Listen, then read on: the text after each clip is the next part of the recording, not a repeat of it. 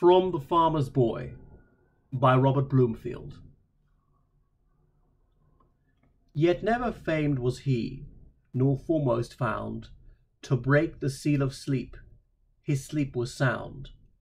But when at daybreak summoned from his bed, light as a lark that carolled o'er his head, his sandy way deep worn by hasty showers, or arched with oaks that formed fantastic bowers, waving aloft their towering branches proud, in borrowed tinges from the eastern cloud, gave inspiration pure as ever flowed, and genuine transport in his bosom glowed.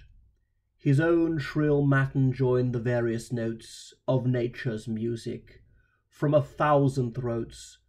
The blackbird strove with emulation sweet, and echoed answered from her close retreat. The sporting whitethroat, on some twig's end borne, poured hymns to freedom and the rising morn. Stopped in her song perchance the starting thrush, shook a white shower from the blackthorn bush, where dewdrops thick as early blossoms hung, and trembled as the minstrel sweetly sung.